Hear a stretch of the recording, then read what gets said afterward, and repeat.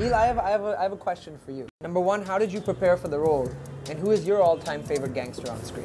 I mean, being a big fan of The Godfather, being a big fan of a lot of Hindi retro films, you know, like The Dawn, and of the recent time, we've had Once Upon a Time in Mumbai, which by Mr. Ajay Devgan, I think a fabulous film. And Mr. Bachchan definitely is one of my biggest inspirations as an actor. I wanted to ask you a question. This is not really David.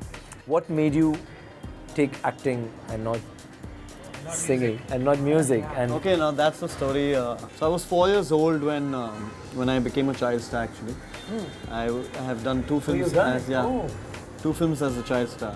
My debut film as a child star was directed by Mr. Yash Chopra, a film called Vijay, which I played junior Rishi Kapoor. And the second film was a film called Jaisi Karni, Vaisi Bharni, which was directed by a man called Vimal Kumar.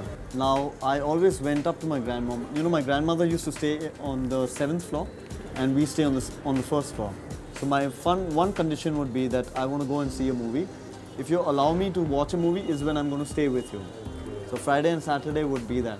And then I would go up and ask her questions about who is won of so many Filmfare trophies, national awards, all of that. You know, because it was a big thing about trophies and everything for a child.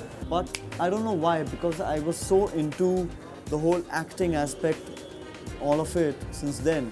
It's always been acting for me. But Vikram sir, I have to tell you that I'm extremely blessed to have a father and mother like mine. Because, you know, normally, you know, doctor's child, they will force them to become a doctor. Yeah. You know, singer's child, they'll force them probably to become a singer. My father always let the hand loose. He said, you know what, creativity has no boundaries.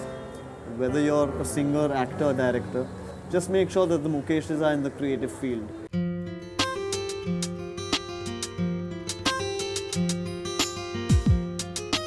you know, my son has this very interesting thing. We used to tell him study. He never studies.